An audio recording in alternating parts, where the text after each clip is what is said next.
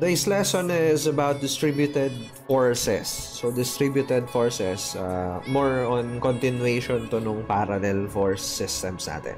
Ano ba yung distributed force? No? Usually, yung mga past lessons, we talk about concentrated forces. Ibig sabihin, the force acts on one point only. Pag sinabing distributed force, the force is distributed, no? Nakakalat into many points. Hindi siya sa isang point nag-a-act, but rather maybe in a line or an area nag-a-act. So our first example ng distributed force is what we call a uniformly distributed force, or dahil structures yung pag-uusapan natin, we also refer to forces as itong term na to, which is a load.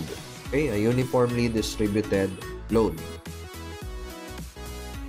Okay, I have here an example ng uniformly distributed load. So, the load is distributed along the length 3 meters. And ang kanyang magnitude is 5 kilonewton per meter. Okay? Etong 5 kilonewton per meter nito, hindi nito ibig sabihin na every 1 meter merong 5 kilonewtons. Hindi ganon. Ang ibig sabihin nito, yung load ko is distributed in such a way that every meter, the total is 5 kilonewtons. Not necessarily isang 5 kilonewton kada meter. Okay? Hindi ganito yung ibig sabihin niya na 5 kilonewtons and then 1 meter, 5 kilonewtons ulit. Hindi ganon ang ibig sabihin. Ibig sabihin lang, for every meter, to, wari 1 meter to, yung total load dyan is 5 kilonewtons. Okay? Now, this is an example of a rectangular load. Rectangular kasi rectangle, di ba? 3 meters by 5 kilonewton per meter. Now, ang distributed forces natin, meron silang equivalent loading. I call it the equivalent point load. No? Merong equivalent point load that also represents the effect, the external effects of this rectangular load. So, ito yun. Let's call that equivalent load R. Yan, yung concentrated or yung point load na yan, which is point load dahil nag-act sa isang point. So, naka-gray dito yung original load para makita natin, no? R will act on a point that is in the center of the rectangle. So, ano ba ang center ng rectangle na to? Siyempre, kung 3 meters yung base, yung gitna niya, nandito, nasa 1.5 meters saka 1.5 meters on left and right. So, nandito siya sa gitna. And the magnitude of the equivalent point load is, as you can see here, it's 15 kilonewtons. Paano nakuha yung 15 kilonewtons? Minultiply ko, no, yung 5 kilonewton per meter at saka yung base na 3 meter para makancel yung meters, kilonewtons so lang yung matitira. So, 15 kilonewton meter. Ang concept nun is that the magnitude of the equivalent point load is actually the area of the distributed force. Angle to. So, base times height lang, di ba? Mumultiply mo lang 5 at saka 3 and we get 15. Let's have the second kind of a distributed load. This is a triangular distributed load or force. Which we also call as a uniformly varying load. Nagbabary siya uniformly. Here's the example of the triangular load na may base na 4 meters. Nagbabary yung load from 0 sa tip. So, walang load doon. Hanggang palaki siya ng palaki, magiging 6 kilonewton meter dito sa dulo niya, sa B. So, uniformly varying kasi nagbabary siya uniformly. Ibig sabihin, line yung nagko-connect sa kanya. So, we have a triangular load. And of course, kapag distributed loads, meron silang equivalent point load. So, here is the equivalent point load. Nakita mo, R, kasulat, is equivalent point load, has an area, has a magnitude, which is equal to the area of the load. So, ano ba ang area ng triangle? Nakita natin sa baba, no? R, magnitude of R is equal to 1/2. Base ng triangle is 4 meters. Height ng triangle is, ito, 6 kilonewton per meter.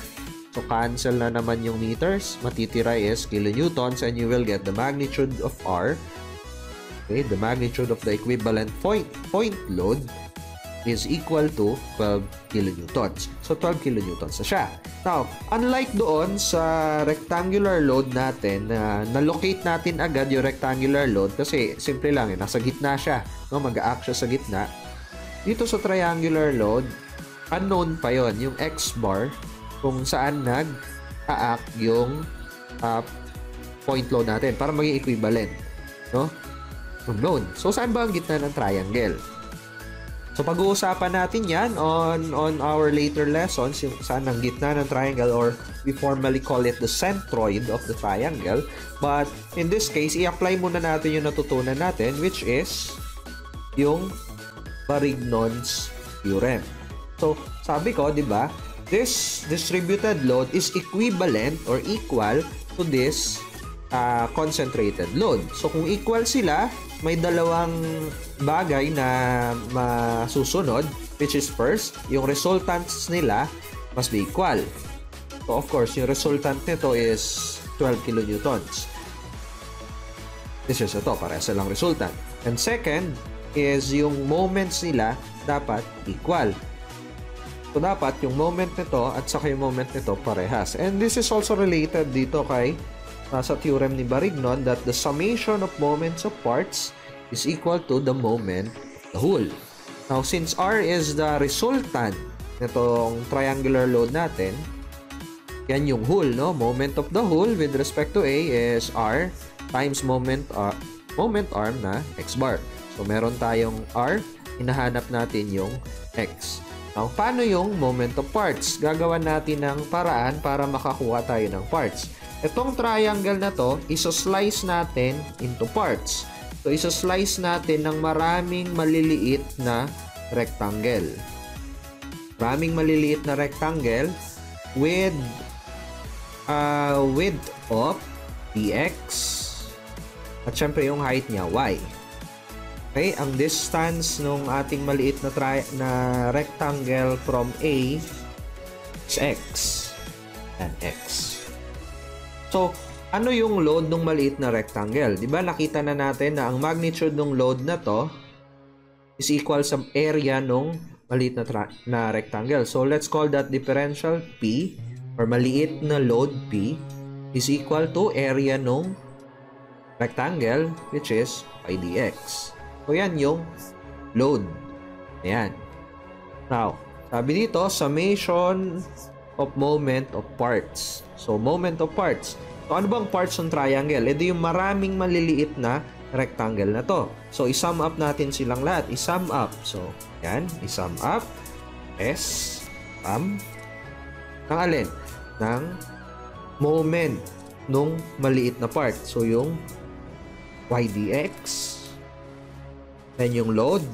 Ang moment arm niya is, it is at a distance x from A. Okay, sum up lahat mula dito sa point A hanggang kay point B. So, kung dito mo isi-set yung 0, so from 0 hanggang kay 4 meters. So, from 0 to 4 meters. So, ito yung magiging summation of moment of parts. Okay, so ito na yung Varignon's theorem natin kanina, di ba? Yx dx, no? Nilipat ko lang yung isang x, no? From 0 to 4, integrate, equals R, which is 12 kilonewtons, x bar. Now, hindi natin ma-integrate to kasi dx eh. So, dapat x lahat ng variable, pero meron tayong y dito. So, mula doon sa drawing natin kanina, yung triangle, this is 4 meters. Ito, 6 kilonewton per meter.